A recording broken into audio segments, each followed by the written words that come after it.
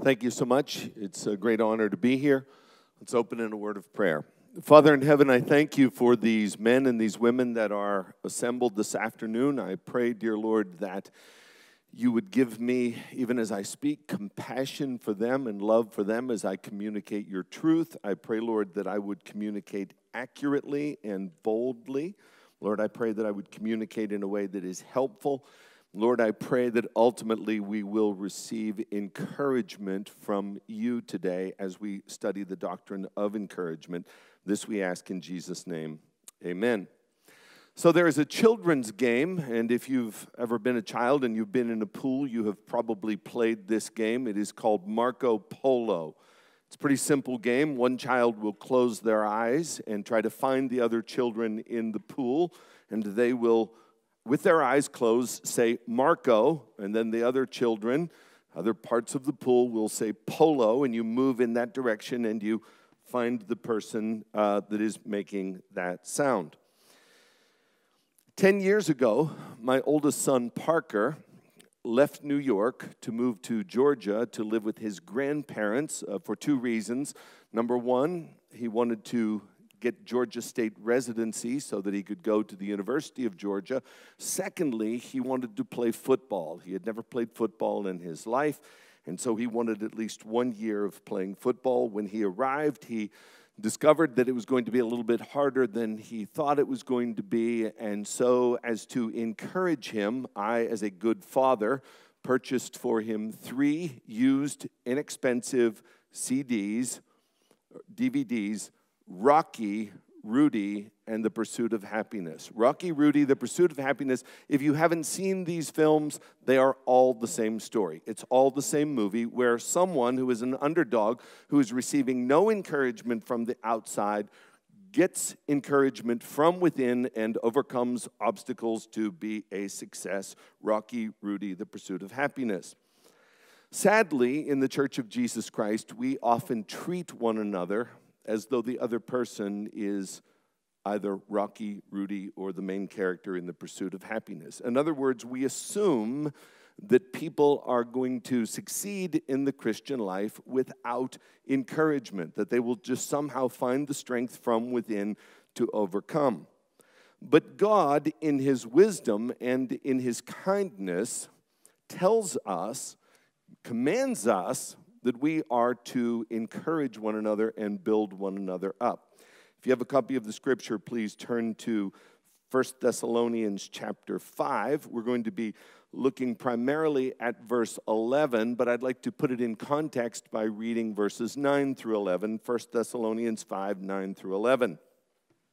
Paul writes to the church at Thessalonica, "For God has not destined us for wrath, but to obtain salvation through our Lord Jesus Christ, who died for us so that whether we are awake or asleep, we might live with him. Therefore, encourage one another and build one another up just as you are doing."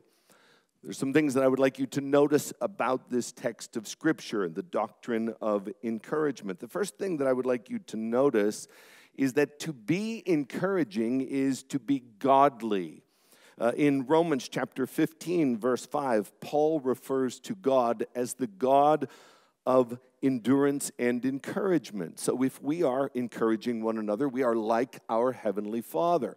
We also see that it is godly to be encouraging from the upper room discourse. The Greek word for encourage in 1 Thessalonians 5 is parakaleo. And for those of you that are Greek students, you know that that is the correct mispronunciation of that word, parakaleo. It is the same root word which Jesus uses in the upper room discourse when he talks about the comforter who will come, the paraclete. And so the third person of the Trinity, the Holy Spirit, is an encourager. When we are encouraging, we are godly. Another thing that I'd like you to see from the text is the irony of the fact that while Paul is commanding them to be encouraging, he at the same time encourages them. This is brilliant. He says, therefore, encourage one another and build one another up. And then he adds this little phrase, just as you are doing. So as he's commanding them to be encouraging, he encourages them and says, you are doing a good job. Just keep doing what you are doing.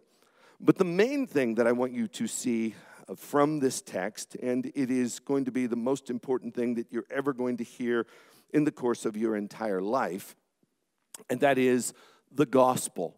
It is rooted in the gospel. Verse 11 does not say, encourage one another and build one another up. Verse 11 says, therefore, encourage one another and build one another up. It is in light of the gospel that we are to do this. Why? Well, because God has not destined us for wrath. There will be some people who will be writhing in hell throughout eternity, but you are not among those people. Why are you not among those people? Why? Because Jesus Christ, it says in verse 10, died for us, so that whether we're awake or whether we're asleep, whether we live or whether we die, it really doesn't matter, because our sins are forgiven. Therefore, in light of the gospel, we are to encourage one another and to build one another up. This isn't just the portion of the sermon where I, in a perfunctory way, insert the gospel because that's what I am supposed to do. It is right there in the text. The doctrine of encouragement is rooted in, it is propelled by, it is driven by the gospel of Jesus Christ. And so let me encourage you, brothers and sisters, today by reminding you that you should be in hell, that you have deserved hell. But God, in his love and in his mercy, before time began, chose you. He elected you, and he sent his son, Jesus, to bear your sins in his body upon the tree. And that Savior, Jesus Christ, is alive today. You have been joined to him. You have been freed from eternal damnation. You are on your way to heaven. Therefore, in light of this beautiful gospel, encourage one another and build one another up. I hope you get that. I hope you understand that this is rooted in the gospel.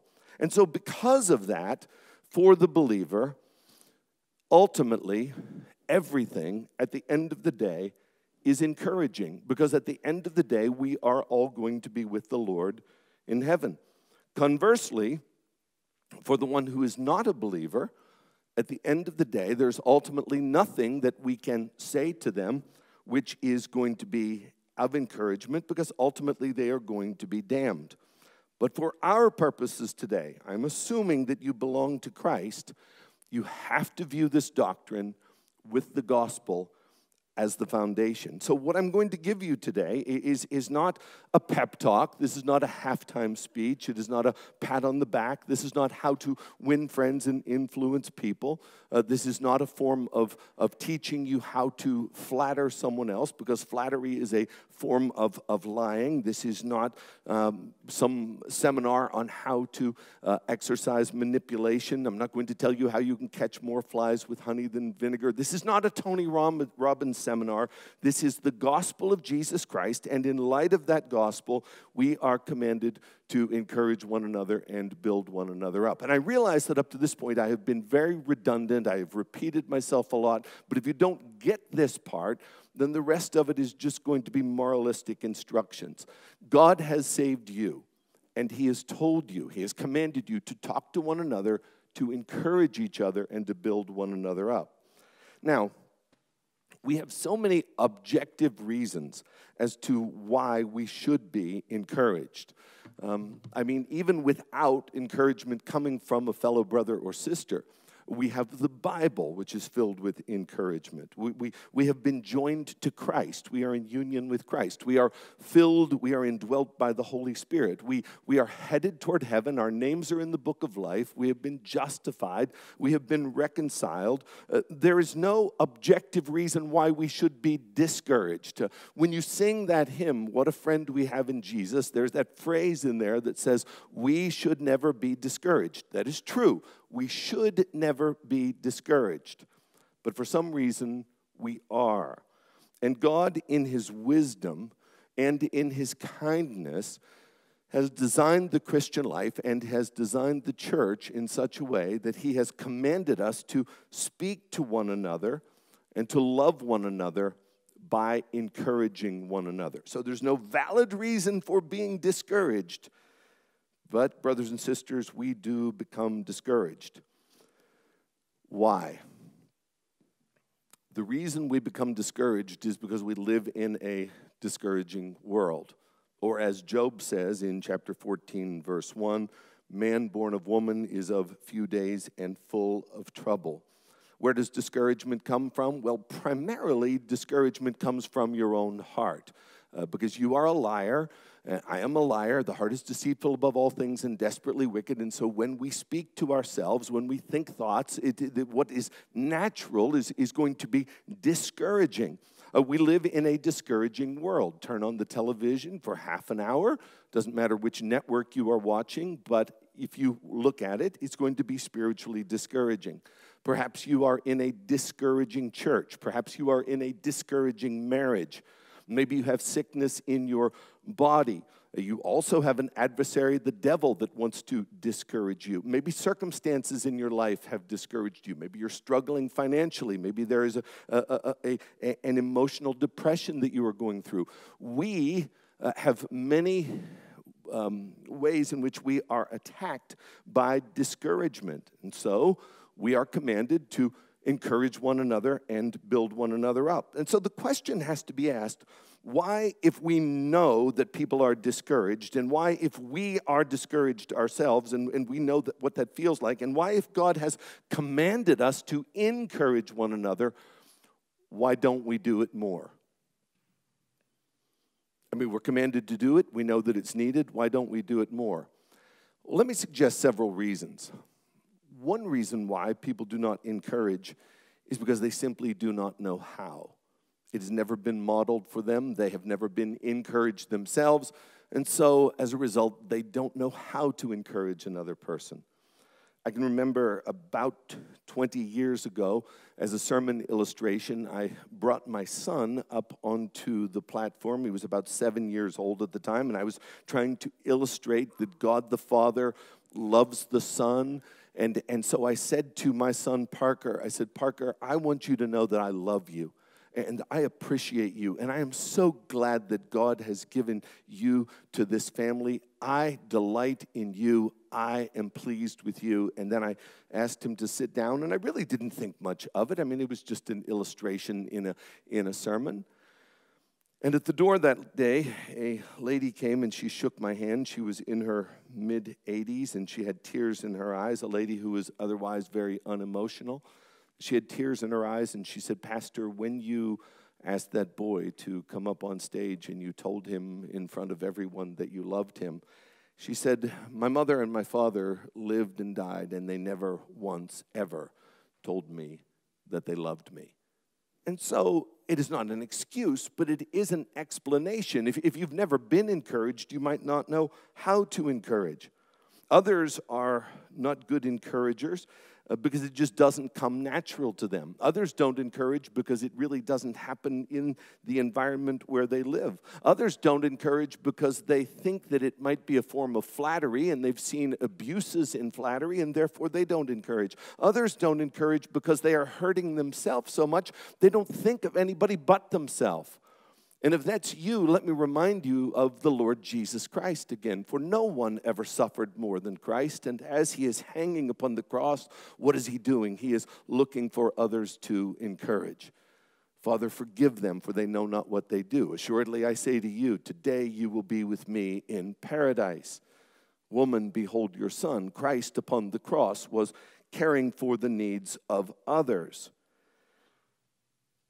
Others do not encourage because of jealousy. Others do not encourage because they are so self-absorbed that they don't even think about the other person. They're only thinking about themselves. But whatever the case is, let's remember, God has saved us, and in his great design, in light of the gospel, he has commanded us to encourage one another and to build one another up. So what does it look like? Well, let me give you an illustration from Scripture as to what encouragement looks like. It comes from a man by the name of Joseph. Now, you probably don't know him or remember him by that name. He first appears in Acts chapter 4, verse 36. And Joseph was a Levite from the island of Cyprus. He moves to Jerusalem. He becomes a Christian. He's a part of the early church there. And he is such an encourager that the disciples give him a nickname, or they change his name to Barnabas, which is interpreted son of encouragement. How was Barnabas an encourager? Let me cite 3 ways. First of all, he had a property, he had a piece of land. He sold the land and gave the money, laid it at the apostles' feet. If you need money, money can be an encouragement. Secondly, his encouragement came in his relationship with Saul of Tarsus. You remember that Saul of Tarsus was a Christ hater. He was a Christian killer. He's on his way to Damascus. He's going there to arrest, to apprehend Christians and to bring them back to try them. And then Paul, or Saul, is knocked off of his horse. He goes into Damascus there. Ananias prays for him. He receives his sight, and he has to escape from the city of Damascus, and he spends 2 years in Arabia, and then he eventually wants to make his way down to Jerusalem. And when he comes into Jerusalem, he wants to have fellowship with the apostles there, but they think that it is a trick. They think that he is not a real believer. How is it that the greatest Christian that has ever lived, the greatest missionary that has ever lived, is not even able to have an audience with the disciples in Jerusalem? Because they didn't believe him. And what was it that ultimately caused Paul to get an audience with the disciples in Jerusalem? It was Barnabas, the son of encouragement, who went to the disciples and said, "He has seen the Lord, and he has preached boldly in Damascus." As a side note, if you have ever tried to join a church and you were declined, please don't feel bad, because the first time that the Apostle Paul tried to do that, he was declined, okay? Third example of encouragement. Paul and Barnabas find themselves in Antioch. The Holy Spirit sets them apart. They go out on what is known as the first missionary journey. They leave Antioch. They go down to Cyprus. They make their way from Cyprus north up into Pisidian Antioch, and they're about to go into the Roman region of Galatia. And as they are traveling, they have a traveling companion whose name is John Mark. With no explanation, out of nowhere, Acts 13:13, it just simply says that John Mark leaves. He's gone. Paul and Barnabas complete the first missionary journey. They make their way back to Jerusalem, and then back to Antioch, and then from Antioch they go over to Jerusalem for the Jerusalem Council, where they discuss the subject of whether or not Gentiles have to be circumcised in order to be saved. And then they go back to Antioch, and when they are in the church in Antioch, Paul says, "I have an idea. Let's go back and visit the churches and let's see how they're doing." And Barnabas says, "That's a great idea. Let me get John Mark and we'll be on our way." And Paul says, No, we're not going to take him. He bailed out on us the first time. We're not going to take him. And the dispute between the two was so sharp that Paul picked a new partner, Silas, and they went north, and Barnabas takes John Mark with him, and they go back down to Cyprus. Now, I'm not here today to argue the merits of who was right or who was wrong. If I had to decide, I would say that Paul probably was right, seeing as how they were commended to the grace of God, and because Luke follows that story in his narrative. But be that as it may, what I do know is that when Paul gets to the end of his life, and the last book that he writes, and the last chapter in the last book that he writes, and one of the last instructions that he gives to young Timothy is what? Bring John Mark, for he is profitable to me for ministry. How in the world did John Mark go from being a quitter to being one who, at the end of Paul's ministry, was profitable to him for ministry? It was because of the ministry of encouragement through Barnabas. What I am about to tell you is in no way embellished. What I'm about to tell you in no way is intended for humor, although you might find parts of it humorous.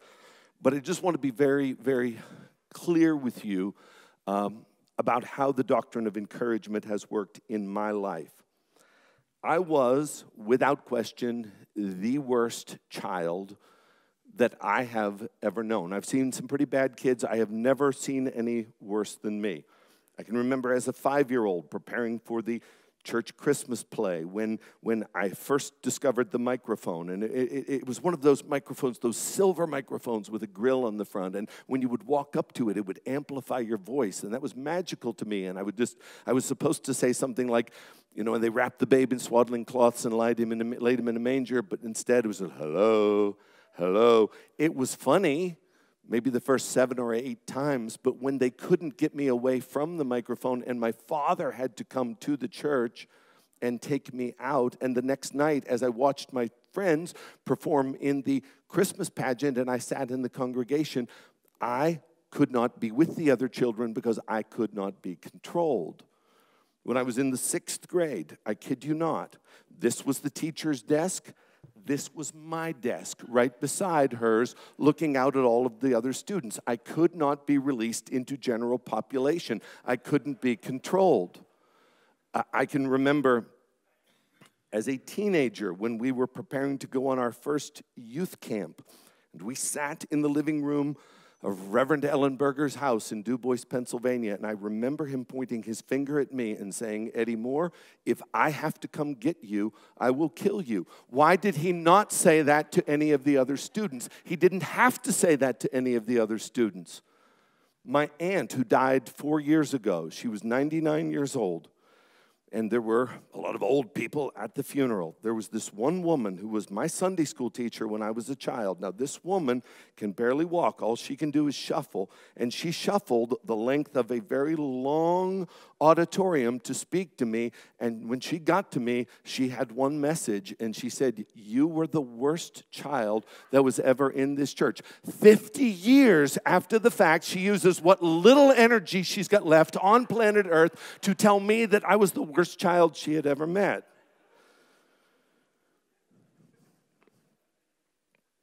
And then something happened to me in the summer of 1977.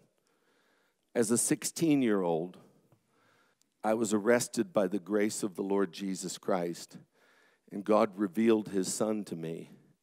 And God gave me a love for Jesus, a love for the church, a love for ministry, and I wanted nothing more than to be with the people of God and to serve the people of God. That's all I wanted to do.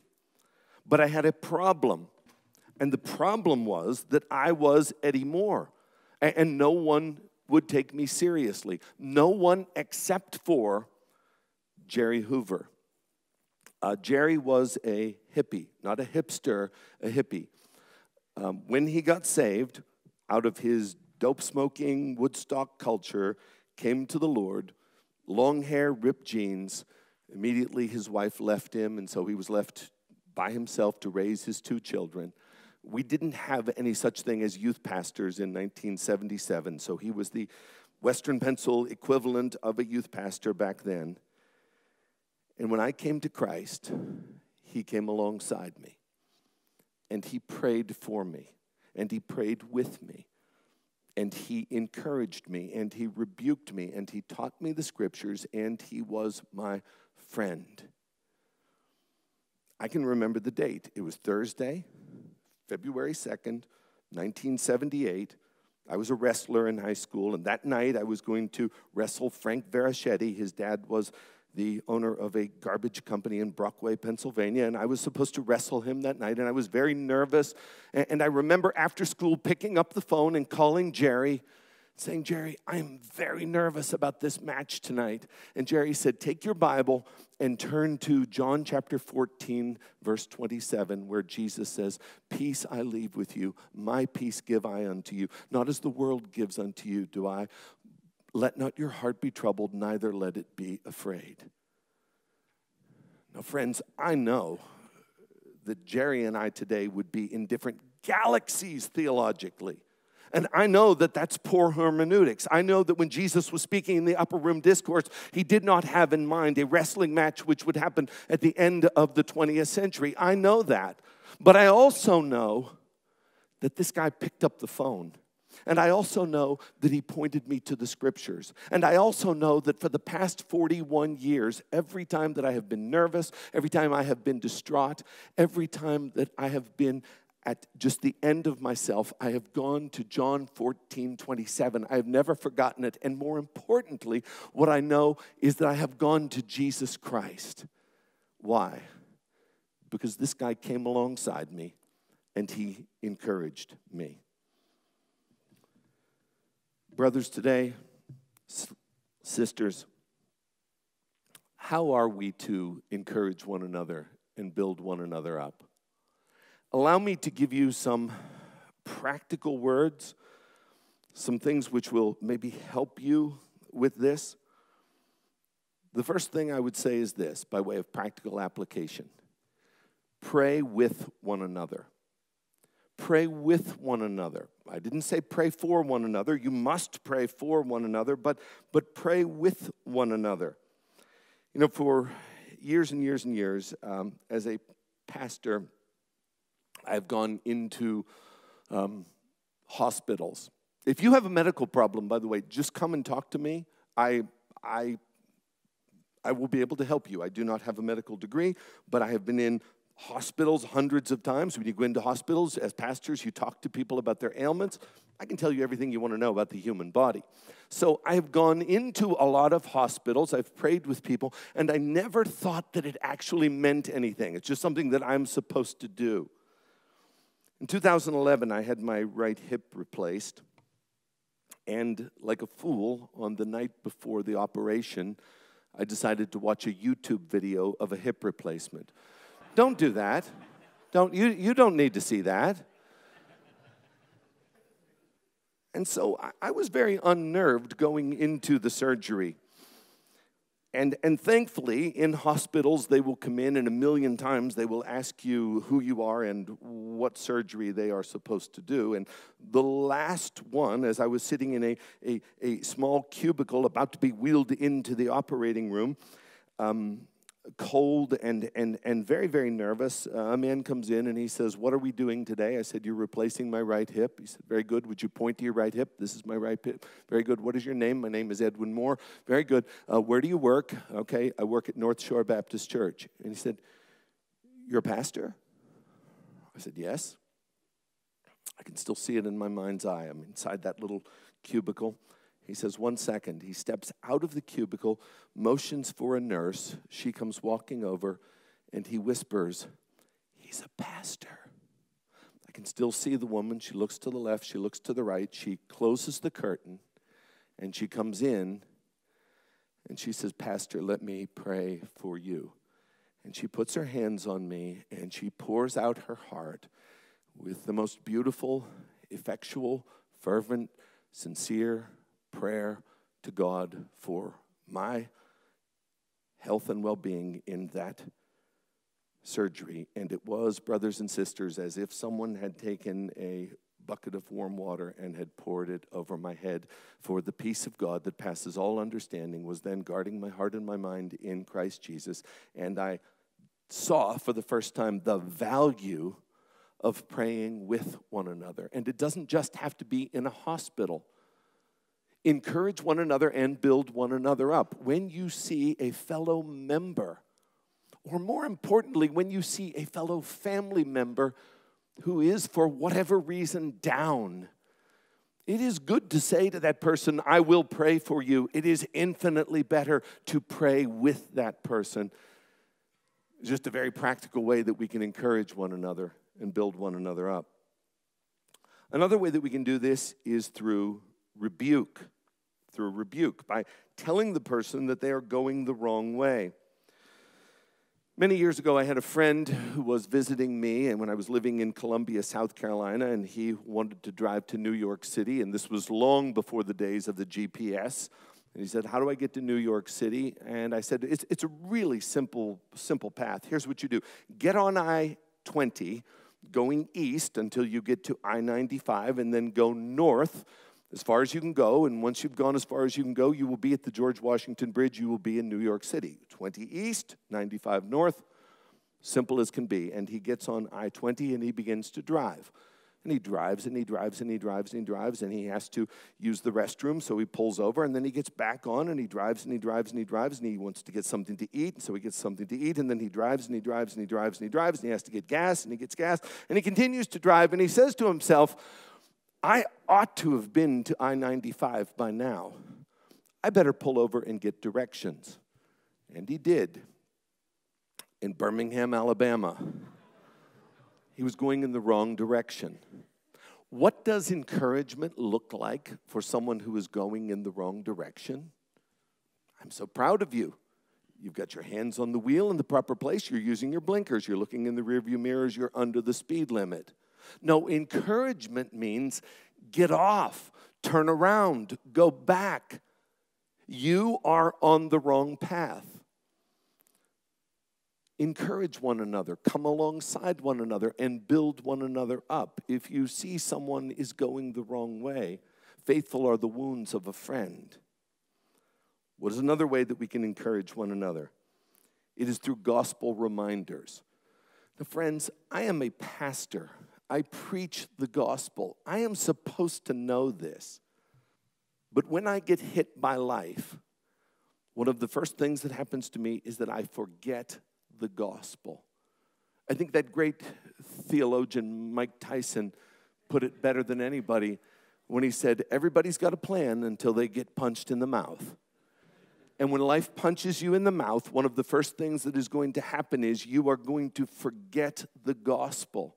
You're going to forget that God causes all things to work together for good to those that love him. You are going to forget the fact that your name is in the book of life. You're going to lose the big picture. And so what an encourager will do is an encourager will come alongside one who is being ravaged by life, and they will say, listen, I want to help you, but let's get our mind and our focus back where it should be. Christ died for our sins according to the scriptures. He was buried. He was raised again on the third day. So let's put everything into perspective. I think sometimes we try to encourage one another by coming along and maybe literally putting an arm around someone and being of comfort to them. But the greatest encouragement that you can give is the gospel itself. The doctrine of encouragement is propelled by the gospel. Therefore, in light of the fact that Christ died for us, encourage one another and build one another up. And we are so prone to wander, so prone to forget. Please remember that the person who is hurting is probably forgetting the gospel. Bring them back to that. Let me get very practical for you. Another way that we can encourage one another and build one another up is by using our financial resources to help those that are in need. John the Baptist makes it very clear. He says, if you've got two, you come across someone who has nothing, take one of your two and give it to that person. I can remember when I was in seminary and struggling financially, struggling. I can remember that I was working minimum wage, renting apartments, and at the time I owned a 1976 Buick Skylark, a car of which my father said, Ed, take that car, wash it, and then burn it. It's not even worthy to be burned at this point. And I can remember a deacon from the church where I was at the time, Three Rivers Baptist Church in Columbia, South Carolina, a deacon by the name of Eric Slagle who said, I need to borrow your car. So he drove by, I gave him the keys. I can't, like, I was baffled. I do not know why anyone would want to borrow that car. An hour and a half later, he came by and there were 4 new tires on the car. I couldn't afford tires. Friends, that was 28 years ago.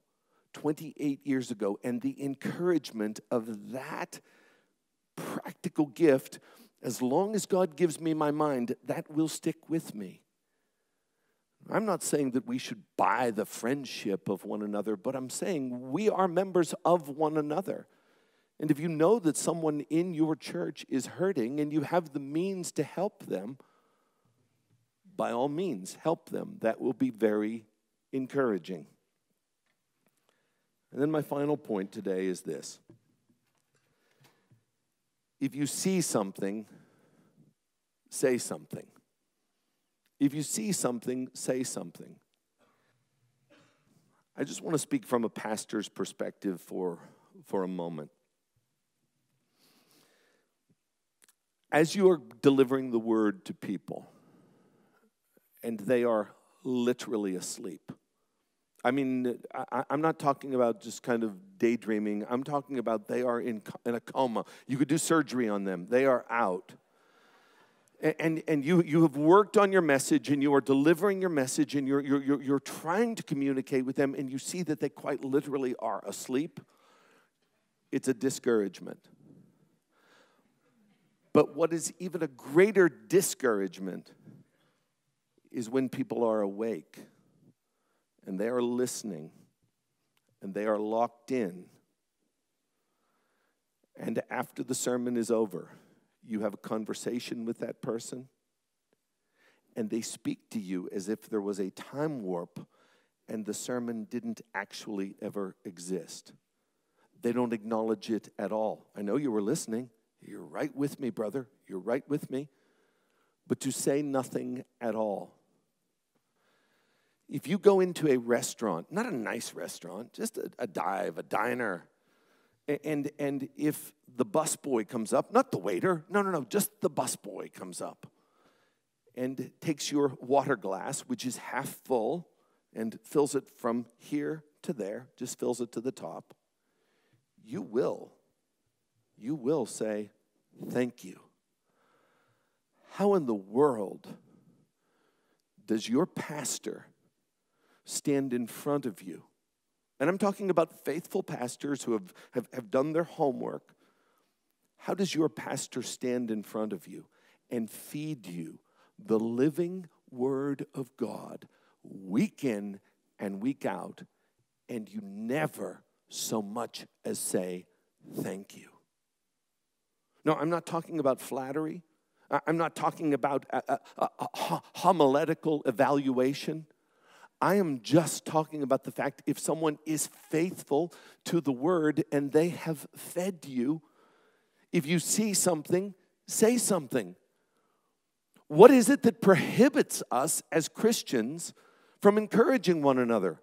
Why do we think that everybody is Rocky Balboa or everybody is Rudy?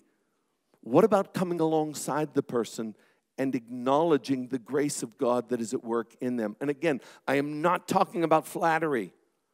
I am saying, in light of the gospel, that person was on their way to hell. That person was an enemy of God. And God, in His kindness and in His amazing grace, came in and rescued that person. And now the grace of God is at work in that person. That person is being sanctified. That person has been gifted by the Holy Spirit. And now that person is ministering to the body. Can you not simply say thank you? Can you not simply acknowledge, either through a handwritten note or a text or an email or just a face-to-face word, can you not acknowledge that what that person is doing is good and is promoting and is advancing the kingdom of God? If you see something, say something. The single mother in your church, man, she's having trouble making ends meet. She gets up and she dresses 3 or 4 kids for church, and she schleps into the church carrying the kids. Really, would it take that much for you to say, sister, I noticed that you're here every week, and I appreciate what you're doing. I appreciate the fact that you are raising these children to hear the gospel. Why are we so stingy with our words? A few years ago, I was preaching at a pastor's conference. As I was preaching, There was another gentleman who had an assignment, and he preached, and he's a young man, and immediately after he preached, I sent him a very short, and at least for me, what was a meaningless text. I said, "You did a good job. I'm proud of you." 6 months later, he and I were at another conference, and he preached again, and once again, I just sent him a text after he preached, and I said, "I'm really proud of you. You did a good job." And after I sent him that text, he came to me and he pulled me aside. And he said, "The first time you sent me that text was 6 months ago. When you sent it to me, I showed it to my wife, and the two of us wept uncontrollably." He said, "My dad is not a Christian. I've never had a man one time ever tell me that he was proud of me." He says, "Now you have done it again, and I am overcome. I don't know emotionally how to handle this." And I am saying, why not? Why not? We have been saved, and we have been commanded by the Lord in the light of the gospel to encourage one another and to build one another up. And we are living in this discouraging world where all we're getting from our own heart or from the media or from our relationships is discouragement. You go into that job, and all you hear all day is vulgarity. All you hear is the Lord's name taken in vain. It's just discouragement after discouragement. And God says, "But you, the people of God, I want you to talk to one another, and I want you to encourage one another and to build one another up." Why can we not, if we see something, say something? Because here's what's happening in the church. There are these people that are striving for holiness and striving for sanctification. And they're like a child in a pool saying, "Marco, Marco, Marco," and they're not hearing anything. Here's what you need to do. You need to be on the other side of the pool saying, "Polo, Polo, come on. Come in this direction. You're doing a good job. I'm proud of you. The grace of God is at work in your life." Encourage one another and build one another up just as you are doing. Father in heaven, thank you for these men and these women today who have gathered in this place to hear this message. Lord, I want to pray for the ones who are coming to this meeting discouraged themselves. Ones who, even as I was preaching, they said to themselves, "Oh, that someone would encourage me." Lord, will you send that encouragement to them? Lord, will you yourself please be that encouragement for them?